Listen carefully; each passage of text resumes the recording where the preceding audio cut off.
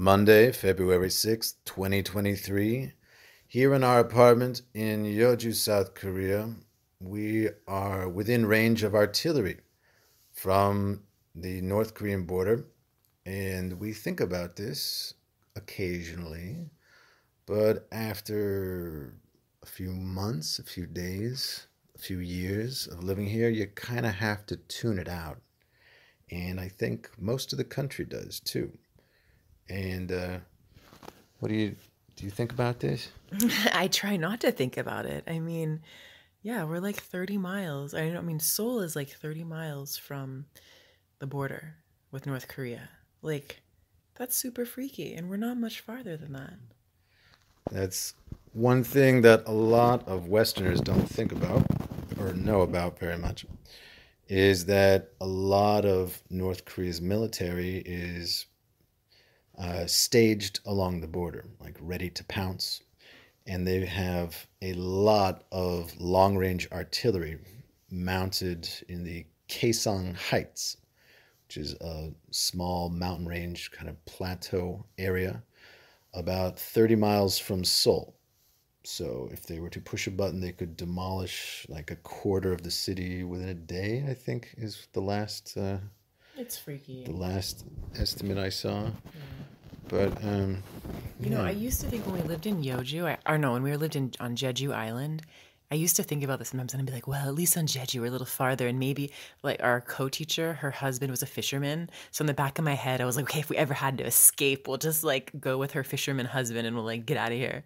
Because I mean, we're sitting ducks. What would you do if they just invaded all of the sudden? Just like, yeah, we're sitting ducks. It's pretty freaky. yeah. Occasionally we'll have a kind of a scare when a bunch of one time when we were in Daegu, there was someone shaking a bunch of hard plastic, like I think some construction material, across the street, and it sounded like thunder, and it just kept going and going and going, Well, kind of like bombs, like bombs, like like it thunder was bombs. very abrupt, and it was in the middle of the night, and for whatever reason, there were also spotlights going on around the city at the same time. Which had never happened before. Yeah. So So we went up to the roof and looked, and I was just like, "What?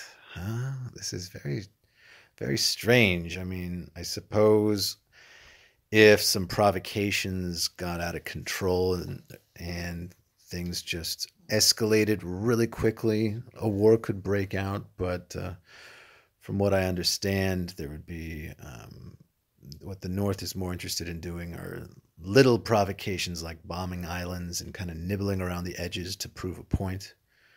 And so I was like really doubtful, but when the explosion sounds just kept happening and the spotlights kept going over the sky, eventually I was like, oh, this is kind of could be serious. But eventually it stopped, and I looked on the internet and nothing. I mean, there's a pretty good Amber Alert style emergency system for all of our phones. So if something happened, I'm sure that they would try to alert everyone, tell us to get to shelters and stuff. And there are shelters all over the place. The subways have gas masks available for people, which you can see in Seoul.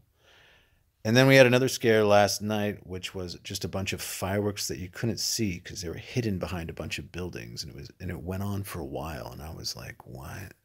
Huh? bombs. What is But is this? this another thing?" And I was just, I don't know. It sounds silly, but you never. It sounds silly, but when you're living here though, like it's like I don't know, it's like kind of deep in your subconscious of like you don't want to think about it, but when you hear big bomb sounds or lightning or thunder, Yeah, it comes forward. You're like, "Oh, are we safe?" yeah. Yeah. And I'll say when we first moved to Yoju, pretty much I think it was like the second or third day here. I have no idea why this was, but they were sending jets literally right over our apartment building. These are like military jets, and they were super loud, and they would fly multiple times throughout the day. And then on top of that, there were tanks being sent through the streets. And so when we got here, I was like, what is going on? I was asking our boss, and she's like, oh, okay, well, we've never seen these jets before. And I don't know about these tanks. So she didn't seem concerned, but I was very concerned. Yeah, they would shake the entire apartment. You couldn't hear anything. It It went was on so for about a loud. week. And Oh, yeah, longer. was I it? mean, it was the worst for a week, and then it continued for about a month, and then petered out. But it was just nonstop, like bombers and cargo Oh yeah, and planes and huge like army tanks. planes, and that's since stopped. Like it was that month, and then it's like it hasn't happened since. Yeah, So we just assume maybe they're moving stuff from one military base to another. yeah. It was a little unnerving to walk home, and there's guys like hiding behind sandbags next to a restaurant, wearing military uniforms with guns, kind of looking at you as tanks are going through the street. Yeah. And no one seemed to be bothered by this. I was like, okay.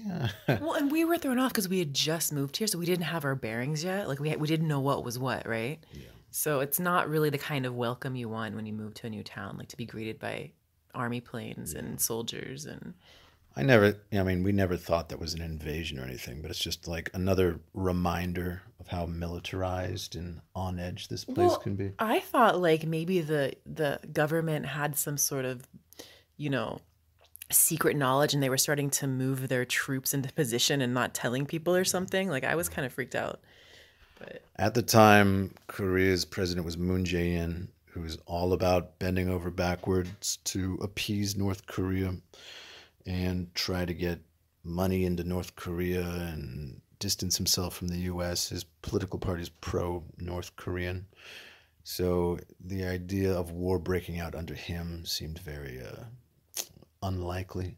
But now we have a new conservative president who's kind of a soft conservative. He's not ultra right wing or McCarthyist or anything like that. He's still going ahead with a lot of ill advised unification schemes with North Korea, in part because the pro North Korea political party has a supermajority in the National Assembly and they could impeach him basically whenever they want. So he goes along with a lot of the pro North Korean um, policies that the old guy was slowly implementing. And so when the fireworks were happening the other day, I was like, they could be trying. They maybe something happened. They're trying to send the conservative guy a message. I don't know, but then it turned out it was thank fireworks. goodness. Thank I goodness. was like, oh yeah, thank Whoa, goodness. yeah. Yeah. And the thing is, like, as much as I've tried not to think about the fact that we live so close to North Korea, you know, it constantly pops up because if you just hop online and check out the English version of the Korean Times, I mean, at least a few times a month, I feel like there's something like North Korea just sent off a new nuclear test, or North Korea is sending drones, or, you know, some guy was captured on an island off the side, or there's like weird things that are Mhm. pretty much continually happening with Yeah. North Korea. North Korea sent a few drones into South Korea, into Seoul, and along the coast the day after Christmas. So that was about a little over a month ago. So that Yeah. was the latest thing, and there's more missile tests and probably more nuke tests coming up. Well, and when we were in Jeju, we never figured out what this was, but one night we were out late walking around the island and we saw a boat on fire, like way out in the distance. And so we Googled to see if we could find anything on the news, and we never did. Did you ever find out what that was about? Was it a fisherman Our thing or? coworker's husband is a fisherman. He's like, yeah, there was a fire, and the our coworker was a little nervous talking about it. Yeah, she It didn't was really give much strange. It was details. happening during a point of tension Hmm. with North Korea. Is very strange. So I don't know if We don't know what it that was was. some like they torpedoed a boat just to kind of hint that they're in control of I don't know. It was negotiations. never on the news or anything. Uh, but it could have just been nothing. Yeah, we don't know. But in case you But this think, is how you think when you're in a career. You're always thinking like, oh, is it something? Or at least I am. yeah, I mean, in case you think we're paranoid, this will walk you through some of North Korea's greatest hits and how recently they were. But first, we should probably talk about what North Korea is. And a lot of people just think, well, it's a scary place where people are kind of poor and pushed around by a crazy dictator With a funny haircut. with a funny haircut. Yeah, last guy's haircut was funnier Oh, than the yeah. current guy who This one's so portly. he always reminds me of Butthead. Oh. His hair shaves the sides. Yeah, Yeah. It's So, very unique to do. so we another thing that we should mention is we went to the demilitarized zone a while ago, Yeah. years ago, and I think they stopped doing the tours since then. But that was the most interesting thing that I did in Korea that time. And in case you don't know, the demilitarized zone is the area. It's the border between North and South Korea. And I don't know why they call it demilitarized zone, but it is extremely militarized. Yeah. There's barbed wire and mines. Soldiers and watching you with binoculars from the other soldiers. side. It was the freakiest thing. Yeah, we went to the Panmunjom, which is the little building that's on the border, where they occasionally meet for ceremonial signing of agreements and such. And I believe that's where they signed the 1953 armistice, which suspended but did not formally end the Korean War. And so we went to this official building and walked around the big table, which straddles the border. So technically, we've both been to North Korea. Yeah, we And walked over the line, didn't we? yeah, we were in the room over the line, and I wouldn't do that again, though. I would, Oh, but so it's like the room was empty. There weren't any North Koreans there. But after hanging out in North Korea for a minute, I was like, I think I've had enough. Yeah, Yeah. definitely. I just remember the soldiers on the other side of the border on steps, like looking at us through binoculars and writing notes in these little notepads they had. Scowling. Yeah, they look so scary. Yeah. I mean, they were putting on a performance, but you could tell they really didn't like us. Oh, it was just, I don't know. I'm glad we're not there anymore. I don't want to go back. Yeah. That was really interesting. They let us look through binoculars at the fake North Korean city that they had with a giant flag, remember? Oh, yeah. Yeah, giant flag over this fake town. Remember they were in competition. Yeah, they were in competition. I think at one point each side was bringing a bigger and bigger flag. Like, who has the bigger flag, North or South Korea? So North Korea's city, or I guess town, it's no one lives there. There's a couple of custodians, one of whom I saw through the binoculars, like walking around with a broom, but no one else with a giant flag. And South Korea, they have actually a town near the border, and people get like tax benefits to stay there. So they're in competition. Yes, they are. So that was probably the most interesting thing that I did in Korea long ago. But okay, let's start with, all right, Shamar, what do you think of when you think of North Korea? Well, I think of. Oh, I saw a documentary in North Korea once, and it was showing the big parades that they have with the tanks and then all the little kids who are doing acrobats, and like they just like their skill level is just insane what these little kids can do, and like perfectly timed. And I don't know, I think I've seen some documentaries where somebody's like maybe kind of undercover and it's super dangerous, but somehow they got some footage and everything seemed very like by the book. Like the people who went on a tour, it was very specific. You go to specific places and that's all you can see. And they have, and they have a certain, the tour guides can only say certain things. And if you ask too many questions, well, that's not actually really allowed. So the tour guides always looked kind of nervous too. Yeah. I don't know. So I don't really know much about Korea other than what I've seen through documentaries. Right? Yeah. Well, you can't really say you know much about North Korea unless you know a little bit about Kim Il Sung, who was the founder. So Kim Il Sung is not his real name. He was born Kim Sung Ju, and he changed his name when he was a communist guerrilla fighter against the Japanese. To He changed his name to Kim Il Sung, which means becoming the sun. So he this guy was born to Presbyterian parents in North Korea. And when the Japanese were in control of all of Korea, they were pretty brutal around the years of 1919, 1920. And so they were trying to clean up all the resistance. And so his parents moved him, his family, to northeastern China when he was 8 years old. And so he grew up largely in China. And his only schooling was in China. He got 8 years of formal schooling. And he pretty quickly, when he was a teenager, joined anti-Japanese communist organizations. And he eventually joined the Chinese communist-led Northeast Anti-Japanese United Army, which was dominated by Koreans. There were a lot of Koreans who fled to northeastern China with the hopes of being able to liberate Korea from Japan eventually. But eventually, there's a big purge in the 1930s. And the communists in China say, you know what, we don't really trust Koreans because a lot of you might be spies sent by fascist Japan to spy on the communists here. So,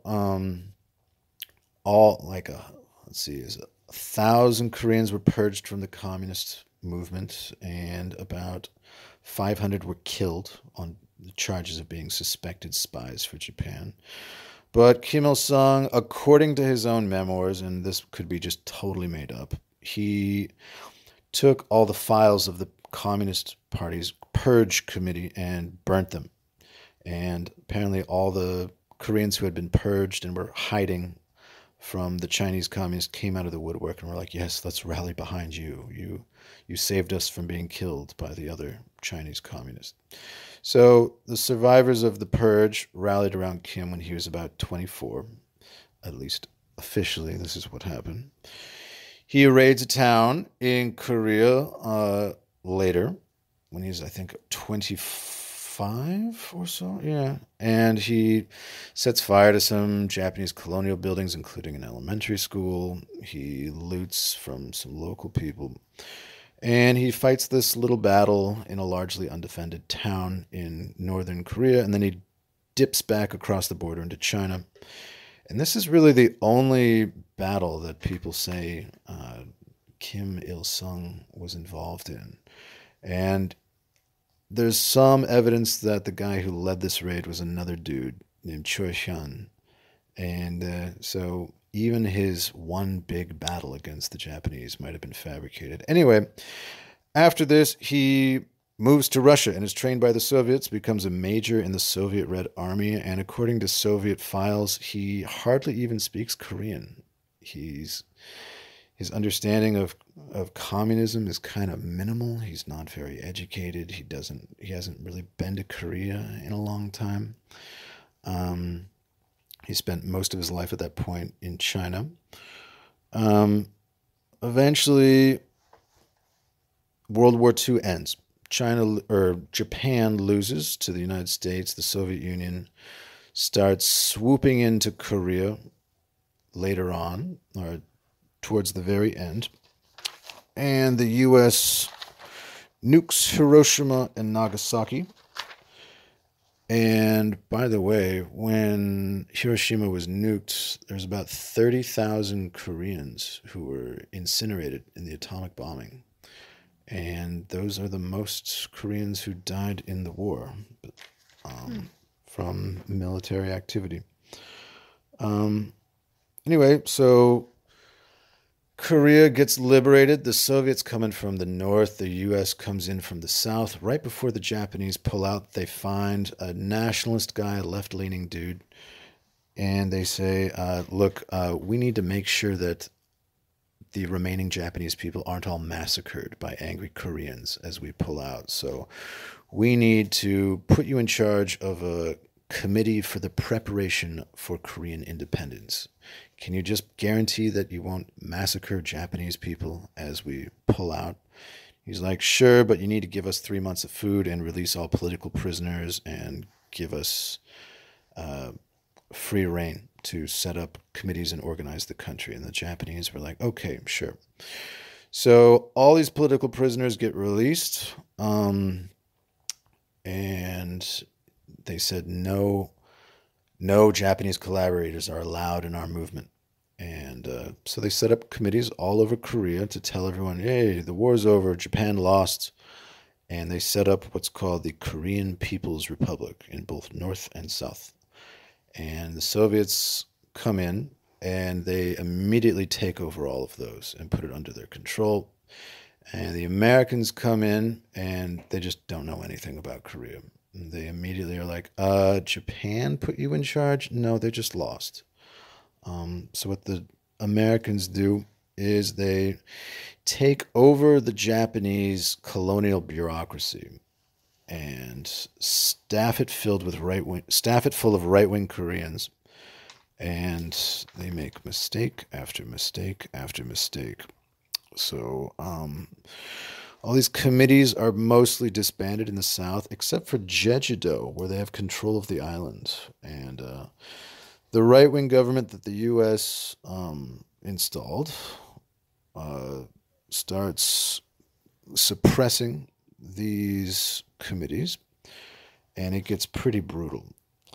So in the South, where the U.S. is in charge, it's just chaos, in part because it's just the aftermath of a war, but also in part because the Soviet Union is setting up a regime in the North that's very harsh.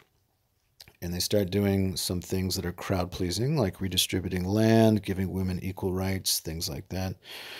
But they start suppressing religion, freedom of speech, all that. And so pretty quickly, there are about, let's see, how many?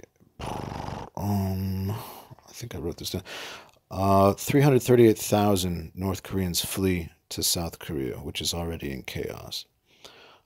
Not a lot of people flee north because they don't like all the totalitarian institutions being set up. But then even more Koreans that during the war were working in China and Japan all return to South Korea.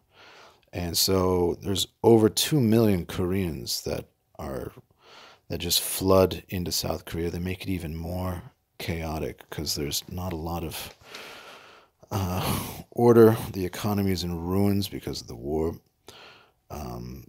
But unfortunately, there's strikes. There's violent uprisings directed by the North.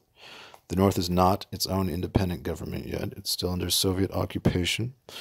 The communists, directed out of the North, start attacking police officers, murdering their families, that kind of thing. And the government that the U.S. is trying to set up is really brutal and very right wing, and they start suppressing opposition, and it gets worse and worse. Anyway, the U.S. and the Soviet Union never wanted to divide the peninsula. And they had agreed, yeah, let's unify the place, but the question is how. So the U.S. and the Soviet Union says, we need to ask the United Nations to do this, to figure out how to unify the country. So the UN thinks about it, and they say, okay, let's have elections to unify the peninsula in 1948. But the North, that the Soviet Union dominates, they completely refuse to have these elections. They say they're sham, we're not going to do it. And in the South, all the left-wing people and organizations, they boycott the elections and even try to disrupt them. So when the left wing in the South boycotts the elections, oh boy, the right wing dominates. And so the government that's quickly set up later that year in the South The Republic of Korea, that's officially proclaimed in August 1948. It's dominated by right wing people because the left wing refused to participate in elections. And pretty soon after, about 3 weeks later, the Democratic People's Republic of Korea is set up in the north. So now you've officially got South and North Korea.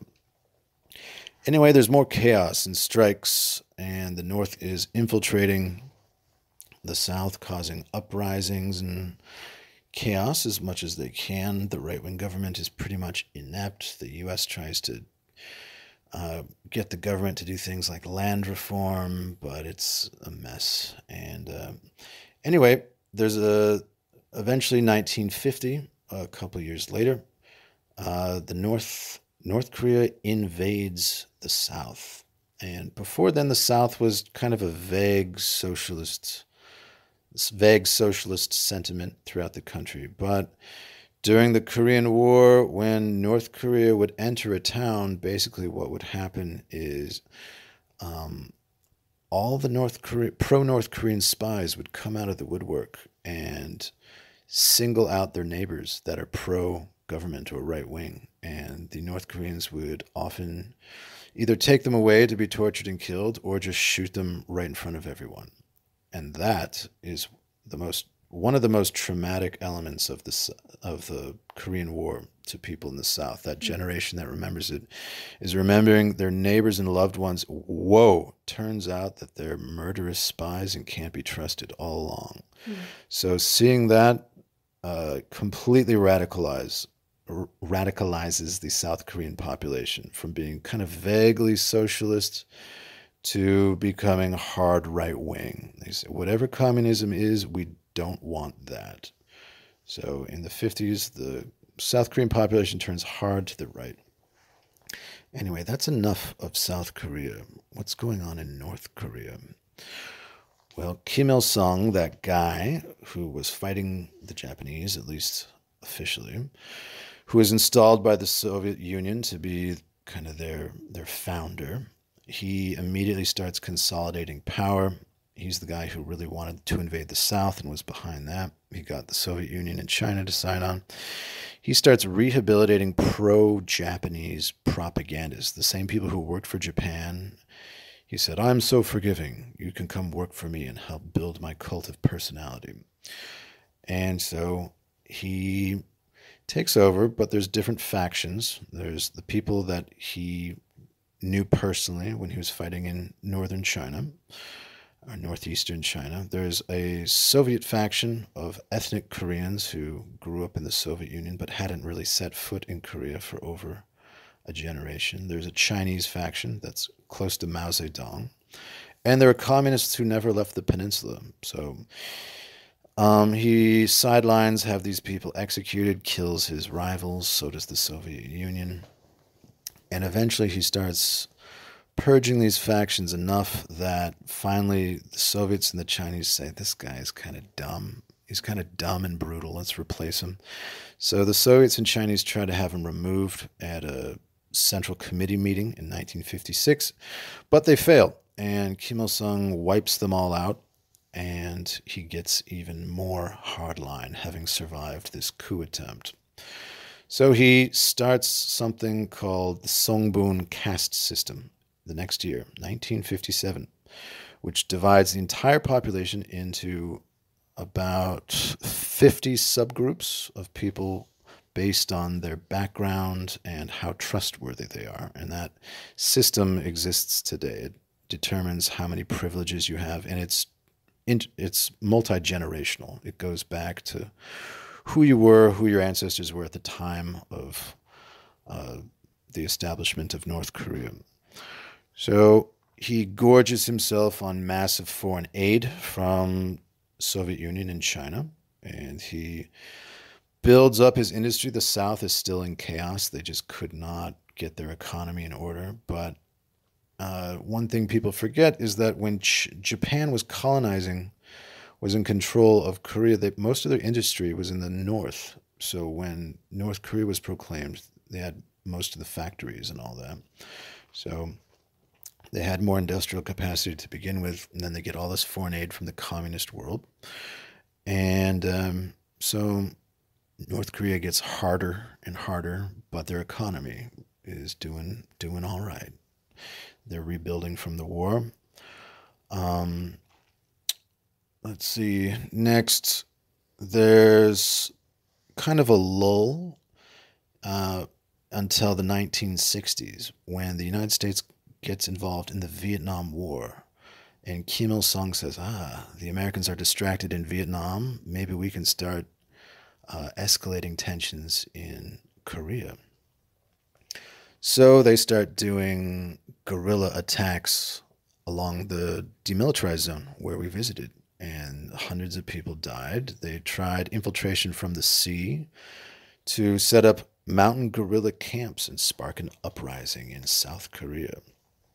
Did not work, but they were not for lack of trying. Remember when we went to Soroksan, we saw those signs along the beach? Oh They were yeah. saying, like, yeah, if you see a bunch of people emerging from a submarine, let us know. And they had like number to call, like special number to call. So I guess it still does happen. Yeah. North Korea sending these spy submarines. Uh-huh. Yeah. And there's observation towers along the coast. So, yeah.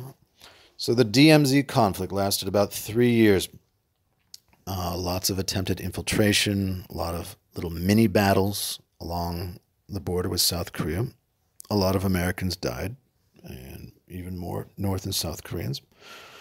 That seemed to be going nowhere, but kind of at the high point of that, they do a suicide commando mission to attack the Blue House, which is the equivalent of the White House here in South Korea, to kill the president of South Korea.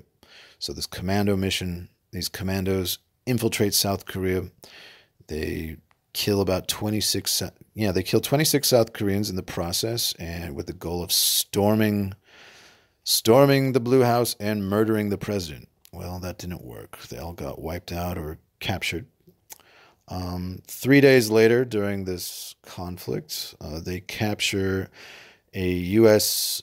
Intelligence ship, like a spy ship, which is off the coast of Korea. By most accounts, it was in international waters, but North Korea claims that they don't recognize international boundaries. They say, we control the waters, I think, 50 kilometers out, rather than the international standard of 12. So they grabbed this spy ship, which had 43 crews, with 43 crew members in it, and after seizing the ship, they tortured the entire crew for about 11 months straight. So Gosh. North Koreans really don't like Americans. In fact, during the war, the Chinese had to keep reminding the North Koreans to stop murdering murdering American prisoners every time they were captured. Oh. They're like, dude, we can bargain for their release later, and the North Koreans were like, no, let's just kill them all. So let's see. So after they captured this ship, the USS Pueblo, the next year they shoot down a spy plane, which was well outside of North Korean territory. They shoot it down with fighter planes, and they kill everyone on board. 5 years later, they try to assassinate the president. He's a dictator, but he's the leader of South Korea, and they miss him. So instead of killing the president, they kill his wife instead while he's giving a speech. And hard old guy that he is, he just kept giving the speech while they dragged his wife away. What?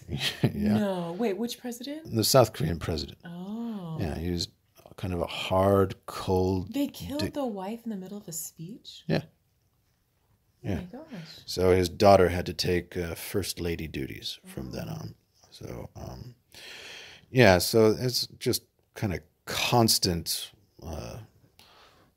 tensions with North Korea. So, anyway, back to 1967, there was one final attempt to remove Kim Il sung from power. He'd eliminated almost all the factions around him, but then there was a group of people who knew him from his anti-Japanese days in North Korea, and they say, look, you're pretty crazy, and you're not that good of a dictator. We need to fix the economy, and we need to tone down the cult of personality. And so they try to remove him at another meeting, and they fail, and they're all wiped out. So as a result of that attempt in 1967, it gets even crazier.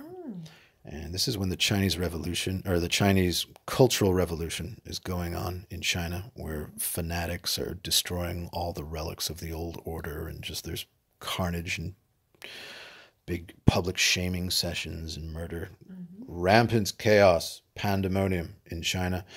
As a result of the attempted coup against Kim Il-sung, he appoints his son, Kim Jong-il, to be head of propaganda. And he later takes over North Korea later. But Kim Jong-il, his son, becomes propaganda boss, and he starts copying the Chinese and making the cult even crazier. So he makes Juche a central part of their ideology. If you know anything about Juche, it literally translates as subjectivism, meaning like subject versus object. Subject is the thing that moves, and object is the thing that is moved. So it's a fake ideology. It's designed to be praised so that Kim Il-sung can say that he's an original political thinker, but no one knows anything about it. No one in North Korea really knows anything about it. You can read books and books of that stuff, and they just repeat themselves about how humans can do anything if they put their mind to it. That's basically what it is. So anyway, the propaganda gets crazier and crazier. It gets more and more racist. If you look at it becomes less communist and more culty and racist. Remember, what they want more than anything is to unify the peninsula. They call the Southern pro-American governments like a colony of the U.S. And their propaganda, if you look at it, it's been compared to Nazi propaganda from the lead up to World War II, where Americans are depicted as having giant noses and sunken eyes and they kind of look like insects or non-human. And a lot of their propaganda is about how America's a degenerate, hopelessly evil society because it's multiracial, and only the North Koreans are the pure race. So it's not really communist. It's kind of incidentally communist, but it becomes more and more about racial purity. Anyway, as time goes on, 1983, there's the Rangoon bombing, where North Korean agents try to blow up the president of South Korea when he's meeting with his cabinet in the capital of Burma. So he kills 4 cabinet members, the spy, and 21 people are killed. The president survives, but that was a pretty big one. And during the 80s, they're infiltrating the pro-democracy movement. So a lot of the people in South Korea who want an end to the dictatorship are going back and forth to North Korea and singing the praises of Kim Il-sung. So, anyway, the Cold War ends in 1991, officially. And Kim Il-sung, the founder, he dies in 1994. And right when he dies,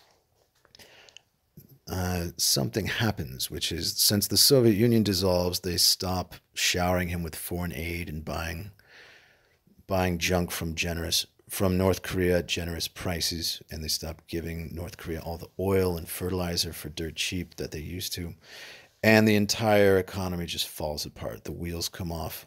They don't have fertilizer for their crops, and in North Korea, which is very mountainous, they were really dependent on fertilizer.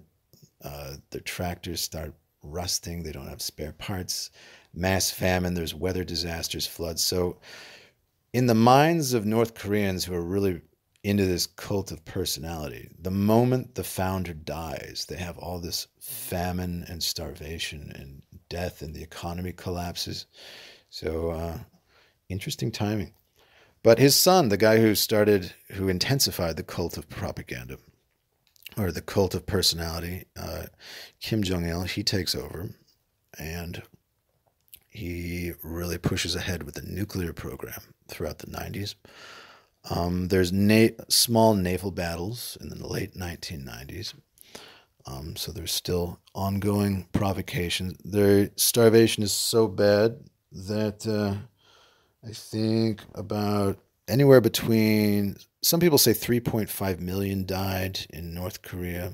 Hmm. It's as low as a quarter million. It might be more like 500,000. We don't know, but North Koreans are shorter and more malnourished. And yeah, it was really bad. People were eating the bark off of trees and all that.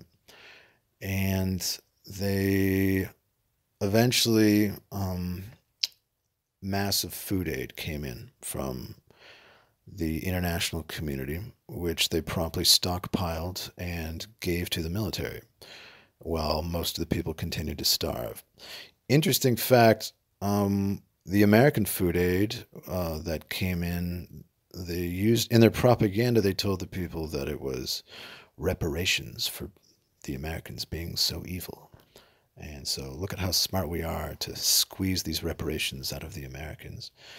And when all this food aid was coming in and people continued to starve, the budget for food in North Korea was cut proportionately.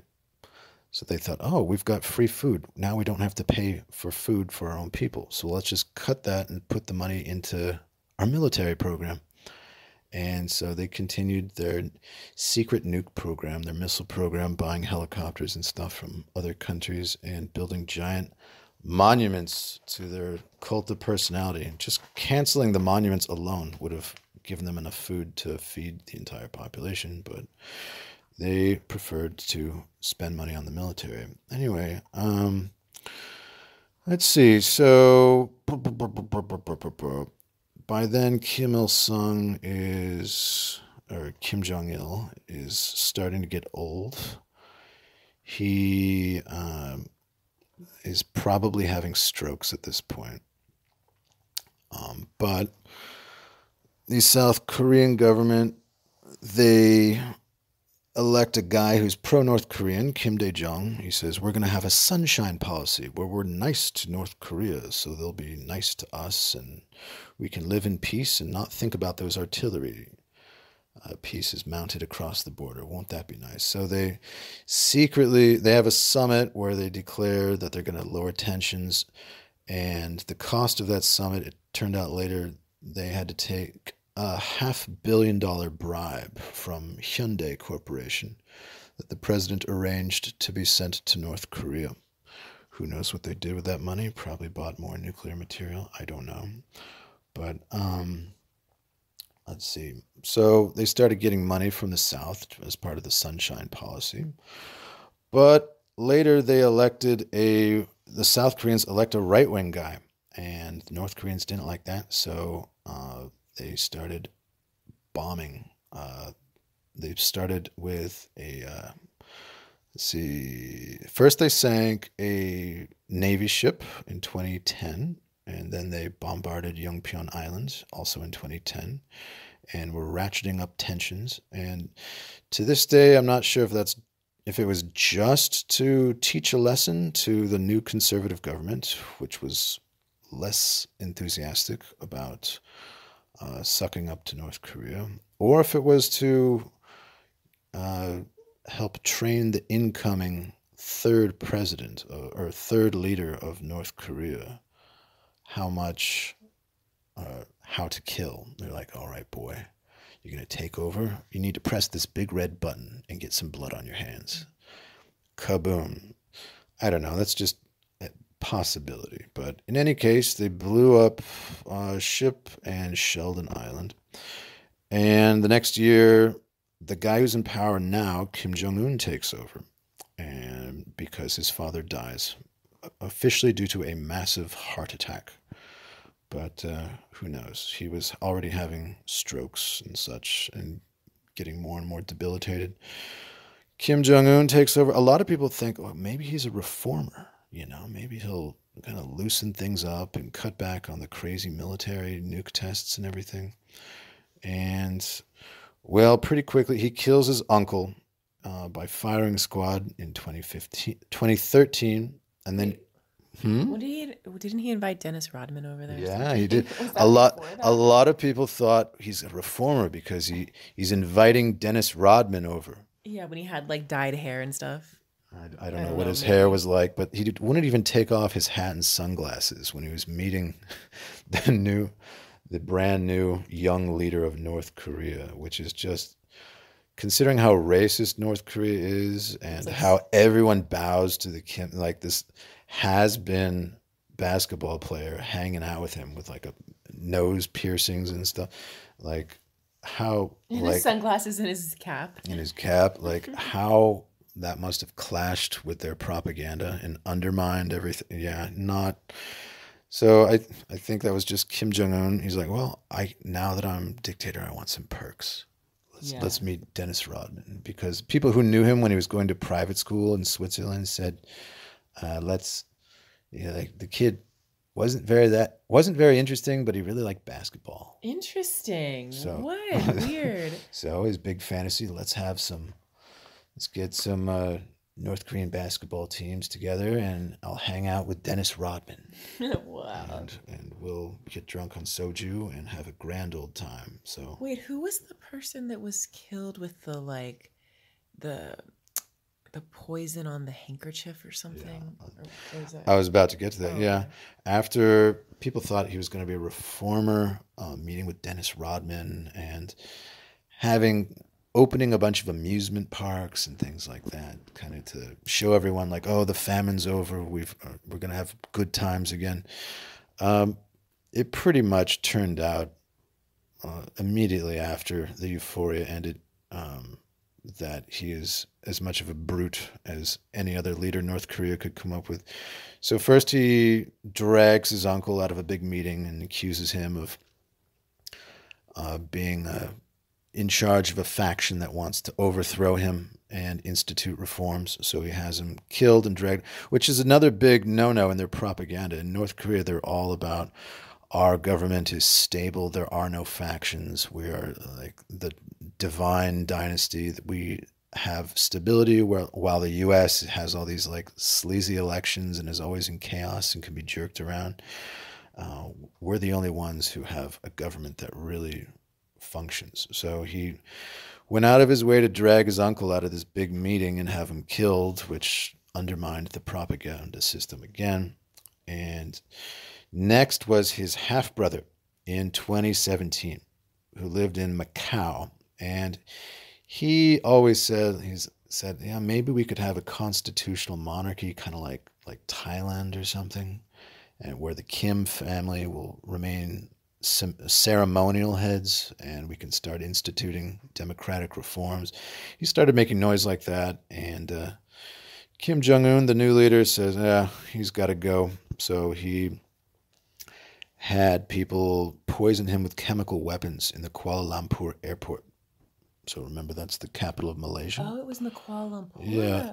Lumpur Some of airport. the details are hazy, but the people Oh. who were like trained to do it, they used cutouts. So the people who actually did it, I believe they were told that it was some kind of reality Yeah, show they sort of didn't thing. know. So Right. there's two different types of chemicals for this chemical weapon. I think it was VX, and you put them together, and that's when it kills you. So they had, I think, two people with handkerchiefs that ran up to him at the same time, and when he was in the airport, and he died pretty quick. So yeah, so he kills any potential rivals, and yeah, pretty brutal. So he is firmly in charge. He doesn't seem to know what he's doing, but he's getting the hang of it more. His voice is getting a little more confident when he gives speeches, and he gives a lot of speeches, unlike his father, the middle leader, who I think he only gave two big public speeches. But this guy is becoming more and more confident. He's learning how the buttons work, so to speak. So in the South, meanwhile, after he killed his after Kim Jong Un kills his brother, they have an impeachment of a conservative president, and then the new guy who comes in is super pro North Korea. This is 2017, the same year uh, that Kim Jong Un killed his brother. So in the South, Moon Jae-in, the guy who comes in, he fills his cabinet with pro-North activists, including people who've firebombed uh, American cultural centers, that kind of thing. A lot of them have criminal records. Um, he in the South, they become really pro-North Korean. They're constantly talking about reunification, and so they turn up the propaganda in the South to be pro North Korean. It was kind of weird to watch. I was here for a lot of it. And after about a year of this pro North Korean propaganda by the president in the South, 78% of Koreans polled said they trust Kim Jong Un. So 78% of South Koreans say they trust the guy who just murdered his own brother with chemical weapons in an airport like a year earlier. So, yeah, quite a bit of dysfunction in the South. Anyway, so then, of course, the pandemic happens and the borders are closed with North Korea. And that creates an even bigger economic catastrophe in the South, or in the North, rather. And so North Korea is even more isolated than it was before. Meanwhile, we just recently had last year a conservative president who narrowly got elected in the South. And the whole reunification craze that the last president started is so firmly entrenched here in the South that the Conservatives' unification minister right now says he wants to make North propaganda legal and available to audiences across South Korea. Not just available, he says it's to promote racial homogeneity across the Korean I remember Peninsula. you telling me this, like he's gonna put it on the television and stuff. Yeah, they haven't Right? implemented it yet, but he says, That's yeah, we need to crazy. make TV and radio, internet, everything all available to South Koreans, which seems not just legal, but available, which means subsidize it basically. So, meanwhile, they estimate between 10 to 40,000 active North Korean agents are working in the South where we live today. And they have a rough estimate of how many there are because they send coded radio messages back to the North. They can kind of tell how many people are doing it. Um, let's see. So the unification plan has not been stopped by the conservative government. It's just kind of frozen here. But uh, this unification craze that's going on, it's been a long-term plan of North Korea for decades. And generally what we know that based on Eastern European archives from the Cold War, what North Korea has been planning to do is rope the South into a kind of confederation that the North would dominate, and then they could slowly squeeze out resistance out of the South and then eventually take over. So the plan right now with their nuke program is to eventually threaten the U.S. with nuclear missiles and scare the U.S. into signing a peace treaty, which will officially end the Korean War. And with that peace treaty, of course, the U.S. would probably withdraw troops from the South, and then the South would be able to bully the South. I'm sorry, the North would be able to bully the South into a North-dominated confederation, and then eventually they'd be able to reunify.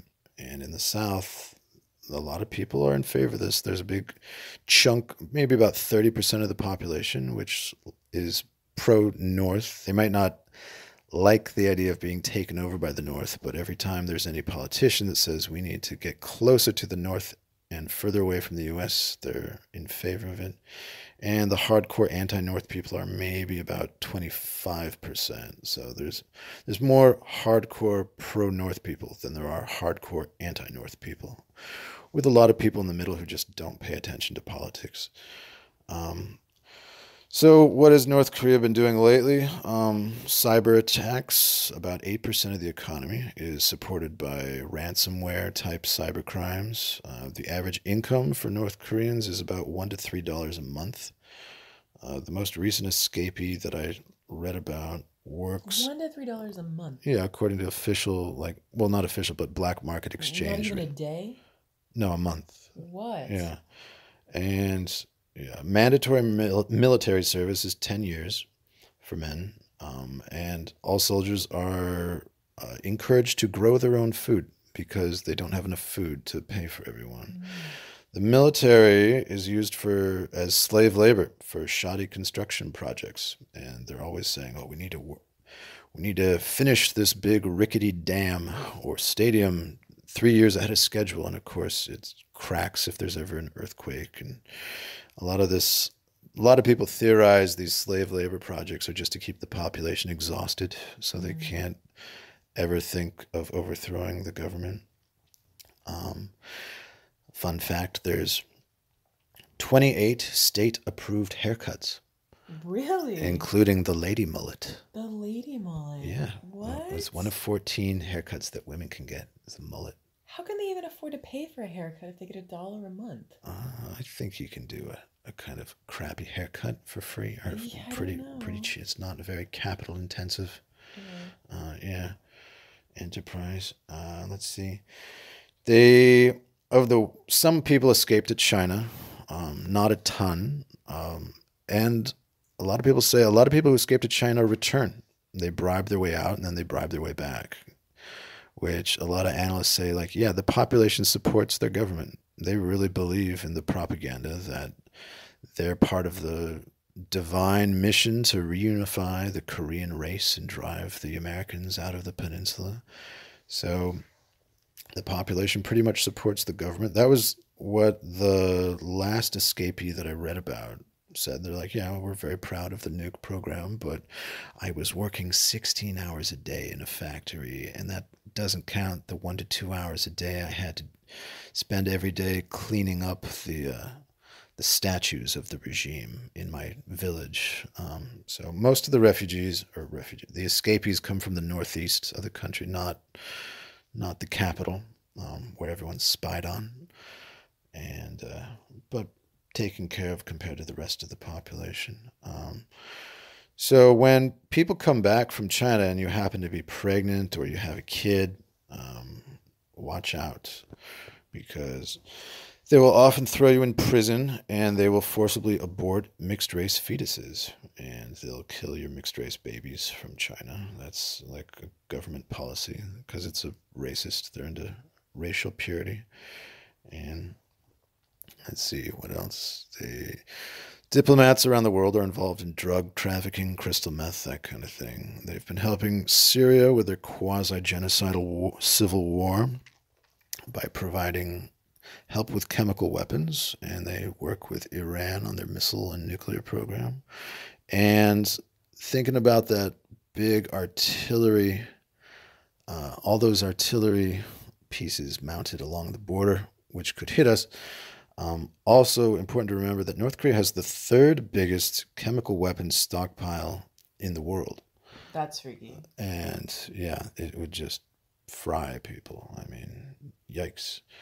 But yeah, they could wipe out Seoul pretty bad. So they've been building their nukes with the intention of pressuring the U.S. to withdraw troops, sign a peace treaty, and so it's not like they would just attack with nukes one day. It's more like now that they've got nukes, they can, if they wanted to, and say there's a conservative government they don't like, they could start attacking islands, sinking ships, and increase the amount of violent provocations that they could do, knowing that they've got nukes.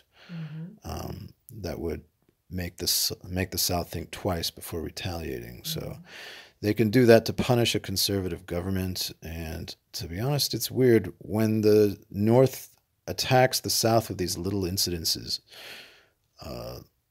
like Yongpyong Island or the Cheonan sinking. The population doesn't really freak out and rally around the South. They're just kind of like, well, it was an island that's kind of far from the mainland, and the ship, we don't really know what happened. So maybe we should elect a pro-North guy because he can keep the tensions down. And yeah, attacking South Korean targets works.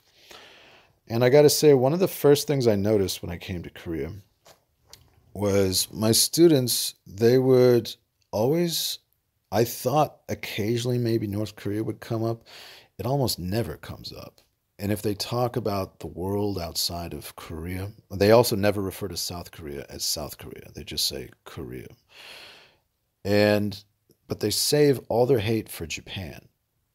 That's the weird thing. Like they're kind of sympathetic to North Korea, but have just a lot of hatred for Japan. And a Mm-hmm. lot of the kids have said the anti-Japanese propaganda campaigns that the government supports or will fan the flames of every few years or so. Last time, all the kids, the students were like, oh, I'm not playing Pokemon cards anymore. Oh, no, I'm not going to Yeah. do that. Japan's bad. And yeah. Do you ever get any Japanese references from your students? A little bit here and there, not so much. I mean, they always talk about there's a certain island. What is it, Dokdo Island? Dokdo Where Island. they say it's ours, and then they're like, no, it's Japanese. I don't know, and they're like very adamant about the fact that it's Korea's. Yeah. I think more people care about Dokdo, this disputed island, which internationally everyone recognizes it's part of Korean waters, part of Korean territory. It's between Korea and Japan. But there are occasionally right wing politicians in Japan who claim that it should be Japan's and or that it is Japan's. And every time someone says anything like that in Japan, people in Korea freak out and they say, oh, we've got to defend against the Japanese invaders who used to be our colonial masters. And it's weird. They freak out about Japan, but when North Korea bombs an island, they're like, whatever. I don't really want to think about it. No, So yeah. let's, yeah. So, yeah. So the unification process is going on. It's continuing slowly now that there's a conservative government. Um, the nuclear program with missiles capable of hitting the U.S., that's continuing. At the same time, the economy of the North is in shambles. A lot of it's supported by criminal activity and slave labor, and that's kind of where we're at. Hmm. Any further reflections about this? I don't want to. I don't really want to dwell on the bad things too Mm, much, but it's just kind of like we're in Korea, so we have to talk about North Korea yeah. sooner or later. But what do you think? Any thoughts? Well, Does it put your life in America in perspective? yeah, it definitely does. I mean, and yeah, in America, I would not be like living my life and in the background thinking about, oh, we could possibly be attacked. Like it is different living here. It is in the back of your head. There's always that like what if, I mean, I guess something could happen in the US, but you're pretty safe over there. But here, I mean, we're literally, 30, 40, 50 miles from North Korea. And even if like when we were in Jeju, even there you're still not that far.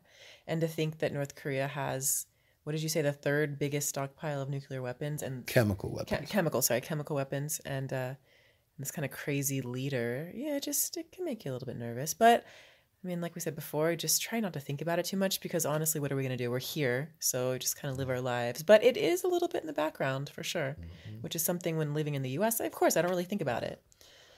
In the U.S., we kind of put gun massacres out of our minds. Yeah, right. Like So we different. tune out gun massacres, which can happen, Yeah, but here exactly. everyone tunes out the possibility of a apocalyptic chemical nuclear war out Yeah, of their minds. So exactly. yeah, best not to think You about just certain kind of things. don't think about People it. just Yeah. want to get on with their lives, and they've got their own problems. Yeah. So Yeah, but I guess I mean, I think that's about it. That was a lot of good information and history, and so much has happened here. It's such a small country, and yet it has such a crazy history. very crazy, very brutal. Although I gotta say, I want to emphasize this. I I don't think Kim Jong Un is crazy, and I don't think North Korea is. I mean, it's crazy from the perspective of a decent human being, But as far as it being irrational, Like they know what they're they doing. know what they're doing. They know exactly how to jerk around the South. They know exactly how to jerk around the United States. They know how to play this long game with this silly North dominated Confederation reunification talks. It's been working. Yeah. So it's working on that level, and also their economy is still just hopelessly behind. So Right. maybe I mean, right now the place is just dominated by the black market while the people generally support the regime. And will the totally collapsed economy bring down the government faster than North Korea can rope the South into a confederation where they can dominate and eventually take over? I mean, Yeah, that's what I'm curious about. Like, what will become of Korea, North and South? Like, I mean, how long is this going to go on where there's this split, this border, this demilitarized zone, and North Korea and a separate South Korea? Like, eventually that's going to have to end or come to a head. Something's going to have to happen. So I hope that when it does, it is done peacefully. I think after living here now for 4.5 years, well, I mean, we were here once before.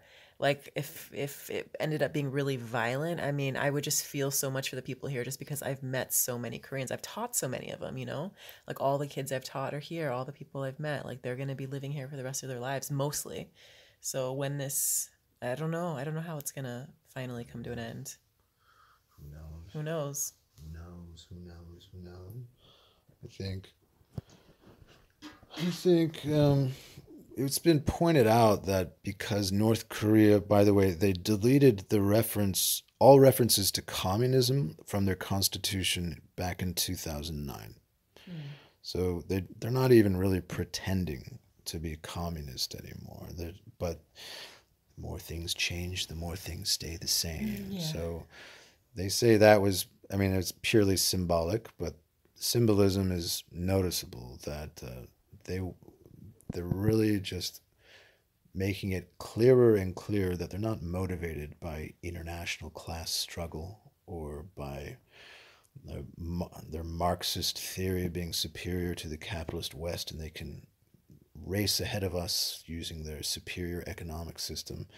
Their ideology that holds the whole society together is racism and ultranationalism, Korean supremacy. So when things go bad in North Korea, they can blame America, they can blame outsiders. And when things go well, they can say, see how special we are? So nationalism is really, it's a lot harder to collapse than communism, which as soon as the economy is just completely, just obviously like your communist system that we're supposed to rally behind clearly doesn't work, then boom, your regime's over. But this one, yeah, a lot of the people who flee to the South because they can't bear it anymore, a lot of them still feel guilty, like they've betrayed the Korean race. So the North Korea is more interested in reunification than South Korea is. So they're in the driver's seat with the whole reunification process, jerking around the South while the South just kind of reacts. It's interesting. Anyway, I think that's enough. That's good. Yeah. Yeah, I think that's good. Pretty brutal, man. Yeah, very much so. Yeah. Goodness. Okay. I want to end it there. Yeah, I guess. All right, little history lesson right. coming to an end. Hope it wasn't too bleak. Hope it was interesting enough. But, oh well, it needed to be done. Anyway, this has been February. Ooh, it's February 7th. Tuesday, 2023. Past midnight, new day. Past midnight in Yeoju, within range of North Korean artillery in South Korea. All right. All right, good night. Bye.